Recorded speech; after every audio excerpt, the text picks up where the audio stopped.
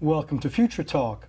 On today's program, we're going to talk about the Internet of Things, which is the growing trend to connect just about everything, including inanimate objects, to the Internet.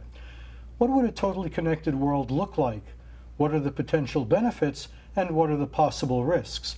That's what I'll be discussing with my three guests.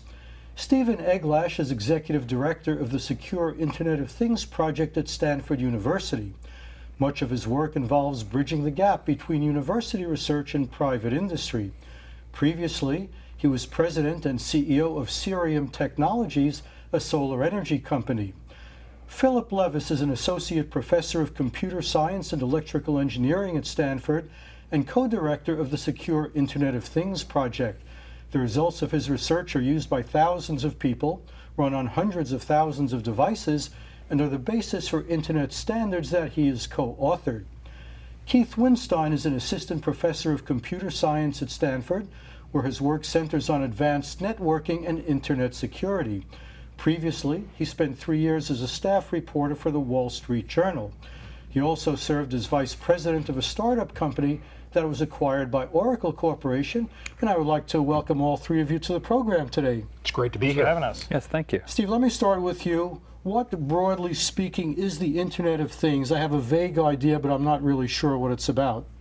It's all about connecting all kinds of things in the physical world to the Internet. So it's the Internet of Things as opposed to the Internet of finance or social relationships or airline reservations. Instead, it's measuring temperatures or where people are or pollutants in the air and that sort of thing. What's exciting about it is it's an opportunity to get data on the real world, on people, on the environment, that sort of thing. So almost anything, literally, like these water glasses could be attached to the Internet. They could have a little device stuck to them that would report everything about them? That's the whole idea, that by having a sensor that measures some property and a radio that can communicate data, you have the ability for things to be connected. A lot of things are connected already. Those smartphones we all carry around have lots of sensors, and they're certainly connected to the Internet. Our automobiles are, lots of other things are. Now, Phil, we're talking a little bit about sensors because the Internet of Things means that you have a sensor gathering information. I understand there's been a lot of progress in sensor development recently. Could you briefly say, well, how does a sensor work and what are the current capabilities of our modern sensors? Well, sensors, there's a huge variety of them that can sample all kinds of things, ranging from magnetic fields to gyroscopes, accelerometers, temperature, humidity, different kinds of solar radiation, like, say, photosynthetically active radiation versus total solar radiation. What's really been pushing the Internet of Things forward, though, is that, basically starting with the iPhone and the creation of smartphones, there was this huge market push to reduce the cost and in size and power draw and increase the fidelity, the precision of these sensors. And so suddenly, because of that push from the smartphone market, sensors that used to cost maybe 50 cents are now 3 cents. And you can have sensors, say, that are so sensitive. A gyroscope on a modern smartphone is so sensitive, even though it's cheap and so low power, that it can sort of hear what people are saying by vibrations of itself from sound waves, and from that you can actually maybe tell what people are saying by sampling a gyroscope. So these sensors gather information and then they have an internet connection maybe through a nearby Wi-Fi, and that information goes somewhere and maybe nobody looks at it immediately, but it's stored away and it's accessible to anybody. Well, that's possible. It depends on what that sensor, how it's connected to the Internet. There are lots of cases where that data is public, but usually when you buy an Internet of Things device today, it's not public. It's part of an application that some company sells you. For example, when you buy your, say, a Fitbit that's tracking you as a health monitoring sort of activity, the data isn't being dumped out onto a public server. Instead, it's going to Fitbit servers, where then you can access it and the apps on your phone can access it. And what are some of the uses of these sensors connected to the Internet that might not be immediately obvious to people? Well, so one is there was this big push, in California towards smart meters. These meters that rather than somebody walking by a house once a month to read the meter and write down a number, you could actually make them have sensors and wirelessly connect them. And so that's today, for example, my apartment at home has a smart meter. And so rather than someone coming by and reading the sensor, it's wirelessly communicating through a multi-hop mesh through much of the city of San Francisco. And now sampling, rather than once a month, it's sampling every 4 or 5 minutes. And you can log onto your account and see sort of minute by minute what your power use is. You can see that, aha, when I wake up and turn on the heater, then suddenly I'm spending 5 times as much for electricity, versus when nobody's home and it's just the refrigerator. Well, that's about $10 a month to run a refrigerator. Now, Keith, I understand that there are a lot of security issues, security concerns with the Internet of Things. All of you are associated with a group called the Secure Internet of Things Project at Stanford. What are some of the security issues that we have to be concerned about? Well, I'm kind of the naysayer of this group. Every group needs one. I think anytime, I think it remains to be seen what the impact of the Internet of Things, of connecting everyday things, will be. You have a blender. Maybe you connect the blender to the internet. Maybe does that matter at all? It's not that clear to me. One thing we worry about is if everything is connected together and connected to the internet, it creates a sort of monoculture, a sort of societal dependence. And you have to worry about what might happen if something happened to every toaster or every blender, every car at the same time. That could be pretty bad. If suddenly every Toyota stopped in its tracks, either because of a bug or because of a bad person or a bad government. It would be really bad if every car of a certain make just suddenly stopped. So does that mean that maybe we're relying too much on the internet, and if suddenly it all crashed, which is hard to do because it is a network, so if part of it comes down, the rest might stay up, but the part that you're on might come down. Is there a risk that the internet might fail us at some point and everything that we depend on won't be there? I think there's a risk if you have everything talking to everything else and everything connected to one another, to each other, that increases the sort of correlation of failure. So, if you used to maybe generate your own lighting, you had a lamp, in your house with fuel for it. This is going back, a while, and now, now we're connected together in the electrical grid. That's good in one sense, but also it creates a sort of group dependence. The power can go out for a whole city. The lighting can go out for a whole city in a way that wouldn't be when everyone was individually reliant. So if you think about, I'm sorry, go ahead. Oh, now some people have expressed concern about what's been called a surveillance state. Maybe you've thought somewhat about this, where the government tracks every movement and knows everything you've ever done, or is that a concern where your whole life is simply an open book to anyone who might want to control you? Either one of you could answer. I think that's absolutely a concern in the sense of what is being collected about us and for what ends. On one hand, I think making security measures that are robust to state actors is very, very hard. But I think certainly since things like the Snowden revelations, that's something which a lot of security researchers have begun to think about. For example, post-Snowden, one of the things that the Internet Engineering Task Force, the IETF, the people who design the Internet protocols, they have now stated that they consider passive surveillance of all communication as an active attack that protocols need to be aware of and defend against. And so I think that is absolutely of people's concern. Now, go ahead. One area that we put some thought into is just the question of the fact that we don't know what our own devices are saying about us. So if you buy an internet-connected refrigerator, or an internet-connected toaster, or blender, or an automobile, or any other, we have some Internet of Things products here, we can talk about it, Internet of Things smoke detector, or a camera, or a power outlet. You buy these devices and you put them in your house, but you don't know what these devices are saying about you. So, we've got the smoke detector here. We don't know what the smoke detector is telling. This is a Nest smoke detector. We don't know what the smoke detector is telling Nest about us. It communicates with its manufacturer on a regular basis. We don't know what it's saying. So maybe it's surveilling us, maybe it isn't, but we don't even know. Are there any standards, like when you purchase food, there's supposed to be a label telling you what all the ingredients are? When you purchase an electronic device, is there a little sticker that tells you what all its capabilities are of spying on you? Or should there be? Yes, I don't think there are any government regulations in that regard. But I think one of the interesting things that especially Keith's discoveries dug into this is that it often can be that a company will state that they're doing one thing, but then some engineer, or for whatever reason, it actually turns out it's doing something slightly different. There have been cases where, for example, for web browsers, where They said, well, if you want to disable cookies so you can't be tracked, please do this. But then the actual code for that service provider, for that application on the web, knew how to hack a little bug in Safari such that they could still track you. And so they were still tracking you. So Google, for example, got in big trouble for doing this. Some Google engineers found a bug in Apple's web browser, Safari, and they exploited the bug to track Macintosh users, Apple users, even though Google said it wasn't tracking those users. Google had to pay, $35 million. And so part of what we try to do with our research group is identify these potential threats and then try to engineer solutions to mitigate them. So to the point we were talking about earlier, where you worry what a device might be saying about you. Is a device communicating the information that it was intended to communicate, or perhaps something it shouldn't be communicating?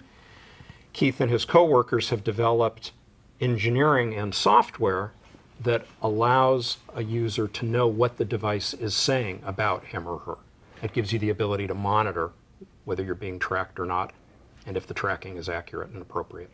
So you're not controlling it, but at least you know what it is, which is a big step. Well, and in fact, that's a key feature, and that's part of what makes the development of these sorts of software tools difficult, not straightforward. If you buy a Nest thermostat, you shouldn't be able to alter what Nest learns about you, but you should be able to know what Nest learns about you. And so we take those sorts of considerations into the work. And speaking of Nest thermostats, I think we have one right over there. We don't have a thermostat. We have a Nest smoke detector. This is Okay. an internet-connected smoke detector. It it talks to the internet every day or so, and you can check it from a smartphone and see if the battery is still good or if there's a fire, that kind of thing. So there is a reason why you would want your smoke detector to be internet connected. So if it went off and you were 1,000 miles away, maybe you would get an alarm on your phone, your house is burning down. Yes, I don't know that that's that useful. I mean, it should call the fire department. But yeah, if the battery is getting low, that's something that you'd want to know about. And yeah, but you might not know, for example, so this smoke detector, it communicates with Nest. Marty, how do you think it does that? Do you think it talks directly to Nest? I have no idea. Maybe it goes through Wi-Fi. Maybe it's sending it to Nest.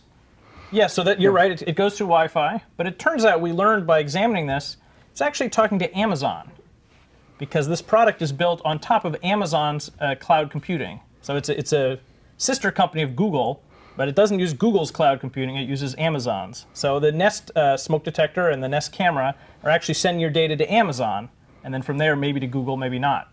And you have a Nest camera over there too. We do, yeah. How is that different?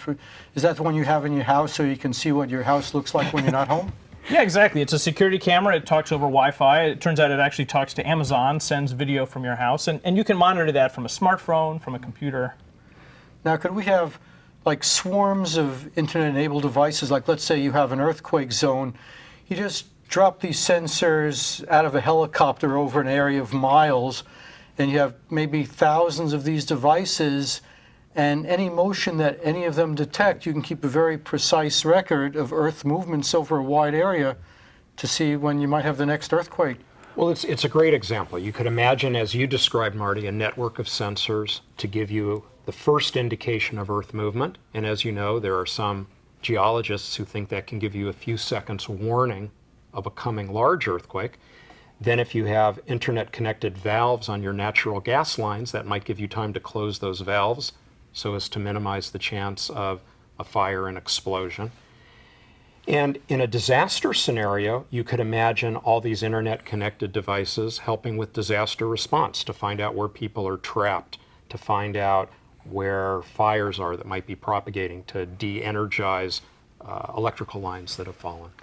Now, there's a theory that when the whole world is connected to the internet, a sort of large collective mind is going to come out of this. Is that total science fiction, or do you think there's some validity, like each one of us will be like one little neuron in a big interconnected brain? I think the people who propose that kind of a future haven't been very far outside of Silicon Valley. The world is very different and very varied. The singularity or the post-physical transcendence to digital existence is not going to happen because of the Internet of Things. I feel quite confident in that. So what is the ultimate direction of the Internet of Things? Like, let's say nothing interfered with the development and everyone did the research. I mean, what would be the ultimate, benefit of all this? Well, I'm sure we all have different thoughts on it. I'll give it a try first. I think what we'll see as this trend continues over 5 or 10 or 20 years, is a physical world that's increasingly anticipating our needs. So whether we're talking about your health care or your transportation or your interaction with the environment, we're going to imagine a system that is increasingly understanding what you need, when you need it, and anticipating that.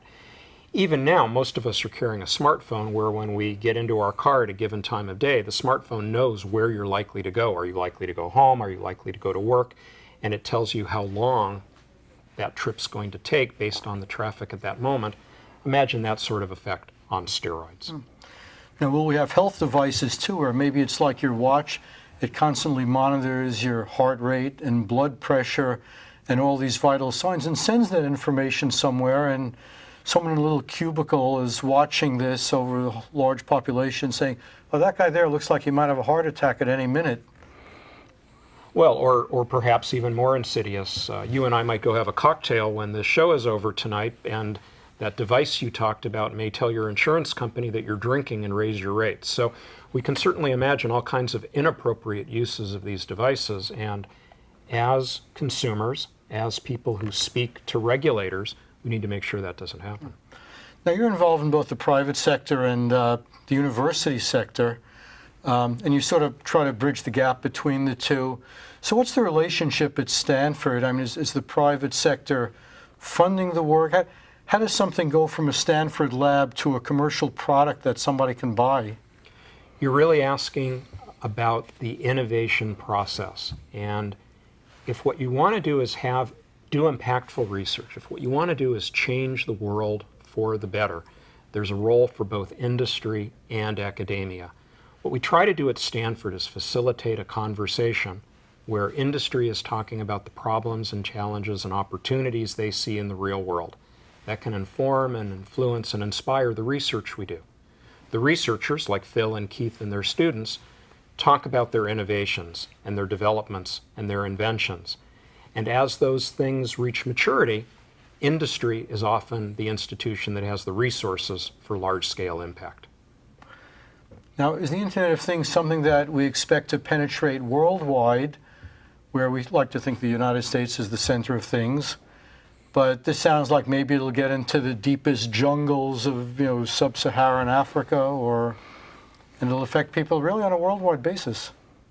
I think what Steve has said, I think what we're seeing is that the price of internet connectivity, of connecting anything to the internet, is going down more and more.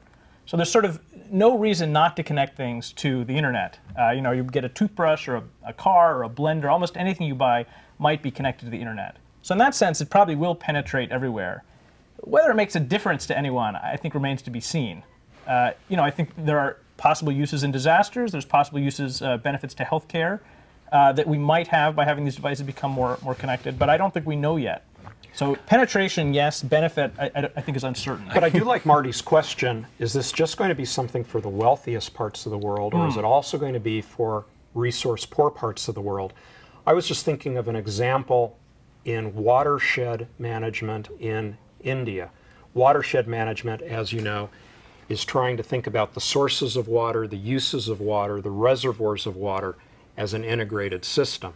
In order to do watershed management, you need data, which can come from sensors on the ground, satellite imagery, and other things. You need to also modify the behavior of people. Where are they putting their wastewater? Where are they getting their drinking water? How are they irrigating crops? This is a great opportunity for the Internet of Things to help some of the poorest and neediest people on the planet with something they really need. So it could help educate them, or just give them feedback like, you're putting that garbage in the wrong spot, it's going to get into the water system, you should move it over there? But it can also be more immediate, more real-time, and more actionable than that. You can, for example, make sure that during the monsoon season, rainwater is being diverted to a place where you can collect it, so you have access to it during the dry season. So it's the sort of thing that it gives you the big picture. You have a lot of information about a lot of people, and you aggregate it to see widespread patterns of behavior that are not visible from ground level. I think that's absolutely right, is that what we're really talking about is today, we can look at the world and we have all kinds of hypotheses, but we kind of have to guess, and maybe we poke at it in some way, and we have some high-level measurement to figure out whether there was an effect. But once we can measure the physical world at a very fine temporal and physical scale, then suddenly, there's reason, right? We can quantify the effects of particular actions or not. Here's a simple example. Since with the drought in California, until this year, or so in the Bay Area until this year with all these rains, but Stanford was very, very concerned about minimizing its water use, conservation policies. And so I started a project with a collaborator in earth sciences, Noah Diffenbaugh, to try to figure out, are there things that we could do to get people to use less water in the dormitories at Stanford? Today, for each dormitory, basically what you get is a bill at the end of the month that says, this is how much water the dorm used. From that, it's very, very difficult to disambiguate like what was showers or what was dishwashers, what was all the different uses that there might be. So what we did is we built a small sort of self-powered water sensor that can measure water flow and temperature, and we instrumented some of the dormitories to see when do people take showers or use the faucets and for how long. And one of the interesting results that came out of it was that some of the showers had a little placard hanging on them, sort of like a parking sticker, a parking permit. That said, hey, please save water. And it turns out that the showers where that was hanging, on average, were about a minute shorter, about 12%. And here's the example of, they put those up there, they didn't know if they had an effect. We can now say that there is an effect, that this is helpful, whereas perhaps some other interventions, such as putting something on the door of the bathroom, where by the time the person takes the shower they've forgotten, are not effective. But now that we can quantify the world, we can begin to actually improve it. It sort of makes everything scientific. Well, a good type of quantification would be studying the atmosphere. How much carbon dioxide is in each cubic meter of air near where you are? If we had sensors everywhere measuring carbon dioxide levels at ground or other types of pollutants, I understand some sensors are quite sensitive. So would that make people say, wow, I didn't realize that there was so much carbon dioxide and coming out of my car? I think the answer is very clear, no. Well, I have a contrary example. All right. The thing I did when I went to college, my first research project, my first semester there, was we had an environmental sensor, which was this huge box, this big and this deep. We had to plug it in a suitcase. Nowadays, I can do it with something smaller than one of these widgets. And it measured carbon dioxide and all these other pollutants, and we put it near bus stops. We put it in the classroom. What we found is that the carbon dioxide level in the classroom increased significantly throughout the day. And so suddenly, we had this hypothesis, maybe this is why students are sleepy in the afternoon. Of course, there are many other reasons, but the fact that the carbon dioxide level was going up showed there wasn't sufficient ventilation in this particular classroom. So you get carbon dioxide when people breathe. Yes, yeah, because they're breathing in it, but it just Stop wasn't breathing circulating so much. Yeah. Right, or stop showing up to class. And of course, we are starting to see air quality monitors that people can carry around with them, connected to their smartphone, or that are mounted on lampposts in cities. And the first step in solving any problem is to have data on what the nature of the problem is. You can only manage it if you can measure it. So you've got to start by collecting the data. There may then be challenges in actually modifying and influencing behavior. Just having the data may not lead to better behavior, but it's still a necessary first step. Especially if people are public-spirited. Now, what is the potential harm, like if you have some really nasty people who say, well, my goal is to dominate the world, and any tool that I can use to get there, I'll do it. So what could this technology do in the wrong hands, worst case? Well, for example, many of these Internet of Things devices, they're very cheap consumer products. These are sort of low-margin electronics that are shipped in. They're manufactured in large quantities and shipped here, and they're not. It's not like a computer where it might receive regular security updates from the manufacturer. This is something that's stamped out by a factory somewhere and shipped, and then sort of forgotten about by the manufacturer.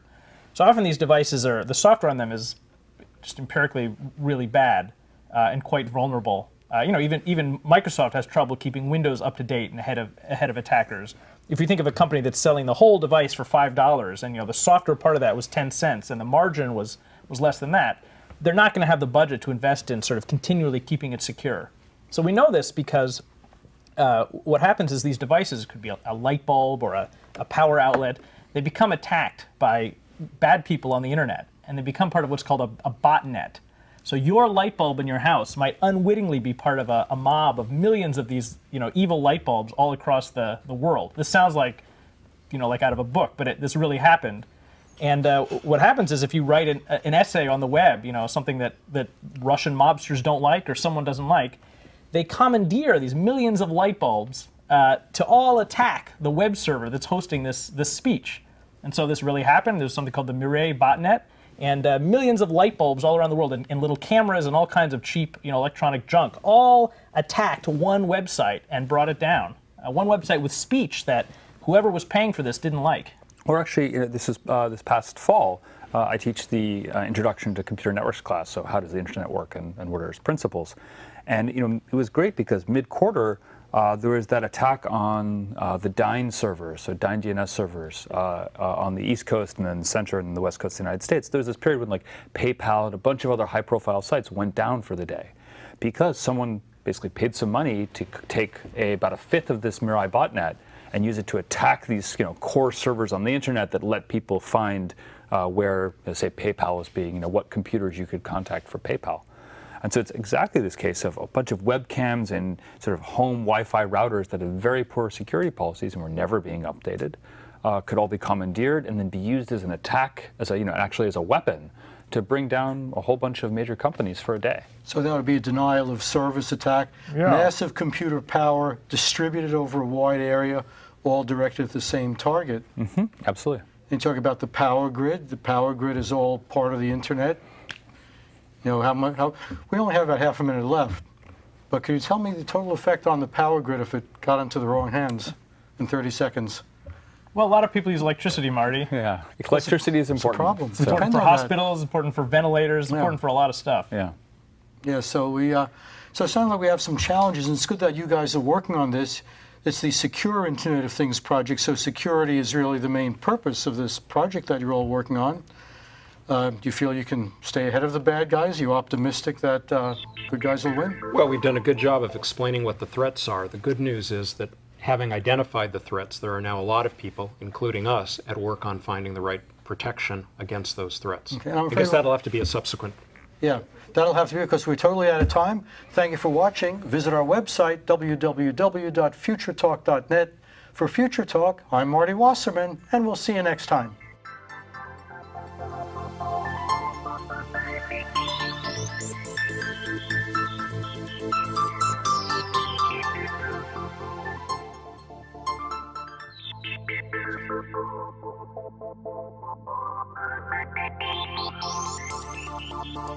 Thank you.